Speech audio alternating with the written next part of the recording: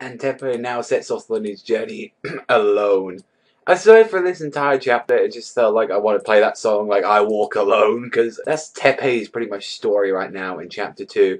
So 1 month has gone through since the last chapter, and he has found no survivors. The ones that he found are like either been dead or he's cremated them. It was kind of really fucked up because he didn't even, throughout this whole time, he did not even find the bodies of his classmates or Tsubasa. So I guess it's still probably out there.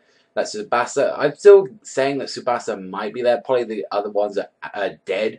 But when he just finds a goblin, like he just keeps like beating the shit out of them at like the first few pages. Keep using his like special technique, Iron Fire, and it shows that he can like transform certain parts of him, like his arms or the ears, like. And it does show that he does have limits. If he doesn't like cool down, he will say he will literally melt his arm off.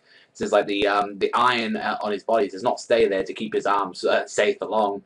But if he has something like a rain or pond to sit in, then he's pretty much sure. Because I showed what happened the first time when he went absolutely ballistic, and it just was really sad because he looked like just a solo hunter, just like on his task, just talking to himself, and he really misses his people, and it's just really super sad. Although he was just trying to be all jokey about it, and for the most part, he was like really getting tired. So he was like, fuck, I've got to miss like all these like freaking guys. I've got to try and avoid all this shit. Midway through the chapter, he finds like, oh, I smell human blood, like, and he finds them, and they're being completely destroyed, like a family and 2 kids completely ripped to pieces.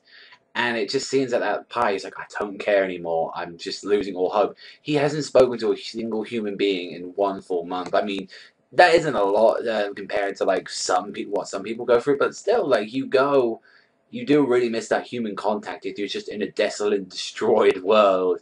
So this kid already has got a lot of freaking like on a mental stage. He's already looks like he's gonna fucking scream and just give up all hope. Like, and then he just fucking screams. He's like, I don't care what happens to me anymore. And he just lets off this massive fire pulse like that and just fucks them all up. And he's just where he's like up to a point where he looks like he's now about to pass out.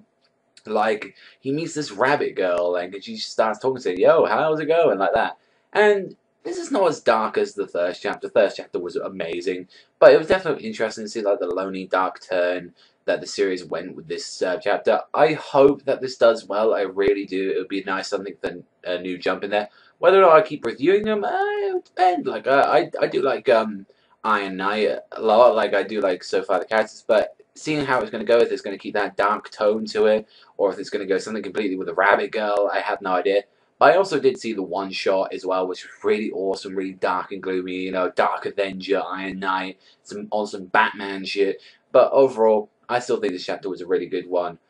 Just not as good as the first chapter. But let me know what you think in the comment section below. Do you think Iron Knight will still retain its quality? Do you think it'll even stay and jump? But that's all from me, everyone, so thank you very much for watching. Remember, shut up and sign out, and I'll see you guys next time.